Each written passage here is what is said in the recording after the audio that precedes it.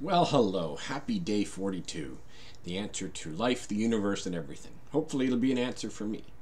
I posted my GiveIt100.com 10-second video this morning, and it wasn't a very positive one. It was kind of like I'm living my days looking for distractions in order to keep me from being depressed. And then after I posted it, I read a bunch of other messages and comments and looked at some of the other videos, and I actually felt a little bit better.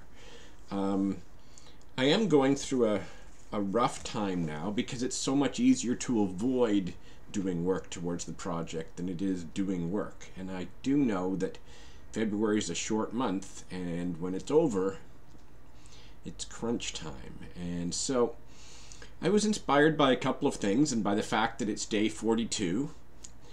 And so I'm feeling a little bit better. I know that I'm a good person. I'm a good person to be around. I make other people happy. So when I'm sad, it's sort of, I feel guilty for showing that. And I know that I've repeated that and I've said that a number of times. So I'm inspired today to go out and look at a few new avenues.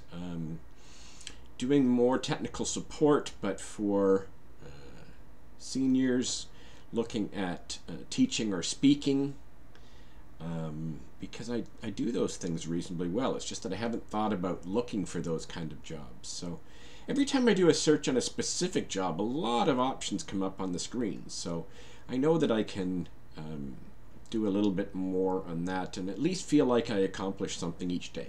It's the third blue sky day in a row, and that really helps. I do like the energy that the blue sky provides me, although it ruins my camera angles sometimes.